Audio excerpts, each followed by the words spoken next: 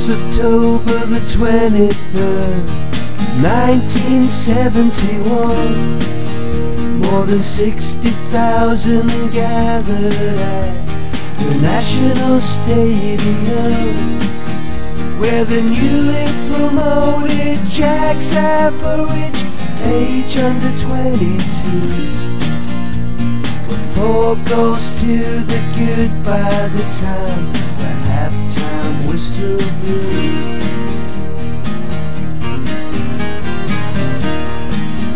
And although the Harry Racks had played some exhilarating stuff, the red-faced pundits still believed that 4 wouldn't be enough.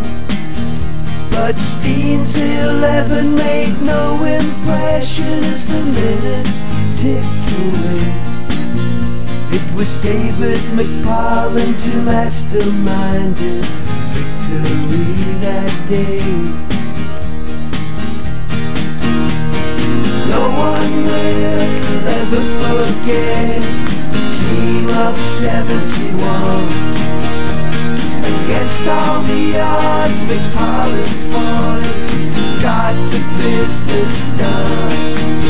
And I'm hoping that I live to see the faces carved in stone on a statue on Fern Hill Road.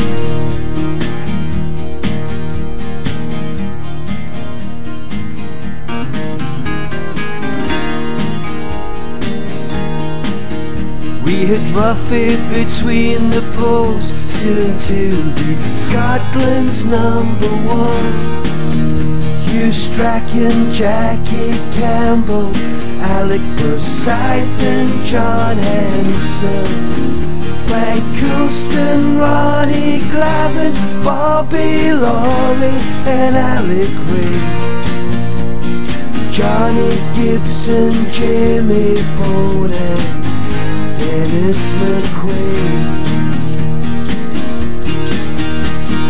No one will ever forget the team of 71.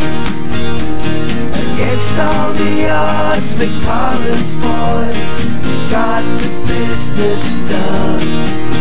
And I'm hoping that I live to see the faces carved in stone on a statue on Fern Hill Road.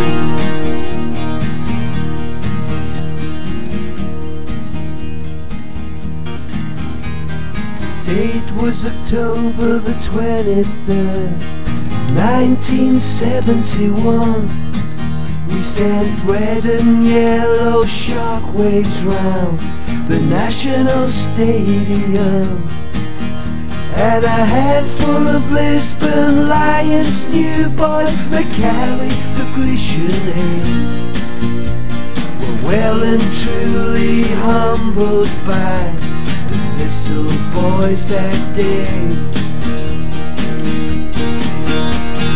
No one will ever forget the team of 71. Against all the odds, McParland's boys got the business done. And I'm hoping that I live to see the faces carved in stone